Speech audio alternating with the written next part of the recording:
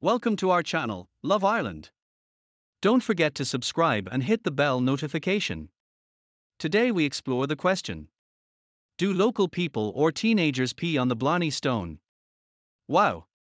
We wondered if there is any truth in the story that people pee on the Blarney Stone. If so, would you still kiss it? If asked locals, they would reply, "Oh yeah, well you know what I did on the stone last night?" every time we post on our Love Ireland Facebook group, people also always refer to people peeing on the stone.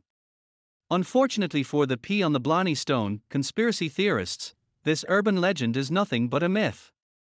Upon further investigation, we found the following facts.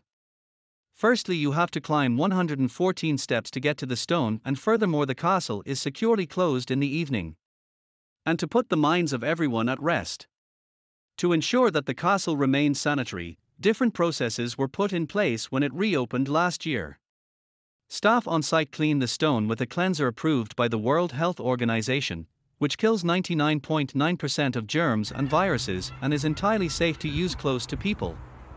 Now you know it is safe to kiss the Blarney Stone and receive the gift of the gab. Thank you for watching. Please remember to subscribe to our channel, Love Ireland. And don't forget to hit the bell notification.